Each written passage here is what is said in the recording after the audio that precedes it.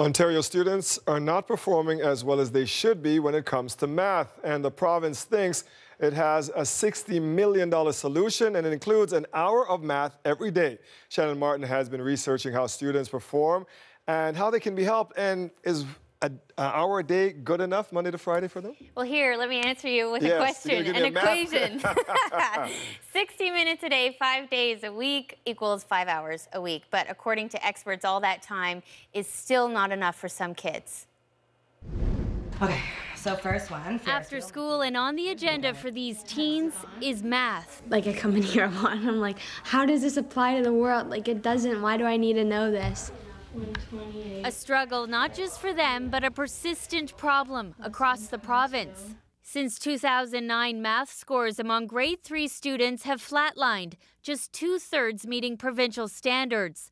By grade 6, it only gets worse.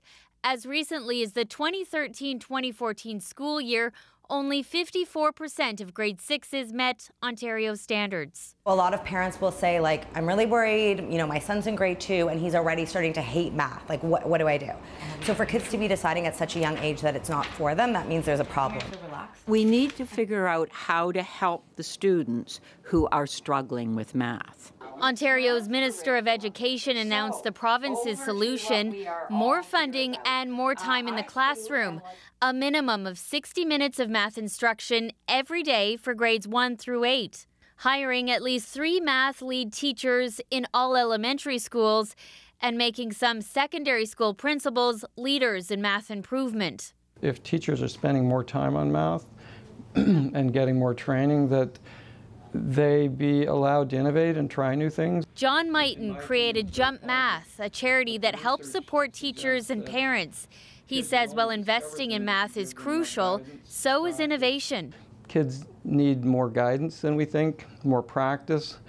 It's important that they discover things and figure things out, but they need a lot more guidance. You need your math. And equally important, keeping kids engaged, something that starts with confidence. I was never confident going into a math test. Now I have a good sense going into it, and I know that I have so much support around me.